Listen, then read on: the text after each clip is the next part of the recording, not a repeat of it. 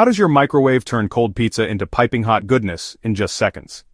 Microwaves are a type of electromagnetic wave, sitting right between radio and infrared on the spectrum. Inside your microwave, there's a device called a magnetron, a high-powered vacuum tube that generates those microwaves. These waves bounce off the metal walls, spreading evenly, and penetrate your food from all sides.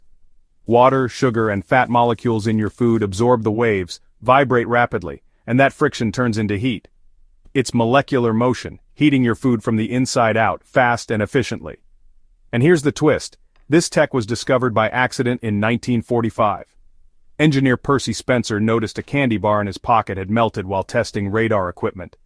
That melted snack led to the first microwave oven, and a revolution in how we cook. Today, microwaves aren't just heating up leftovers. They're powering satellites, weather radar, and even parts of your phone signal. So the next time you press Start, remember, you're using invisible waves, a dash of science, and a slice of history.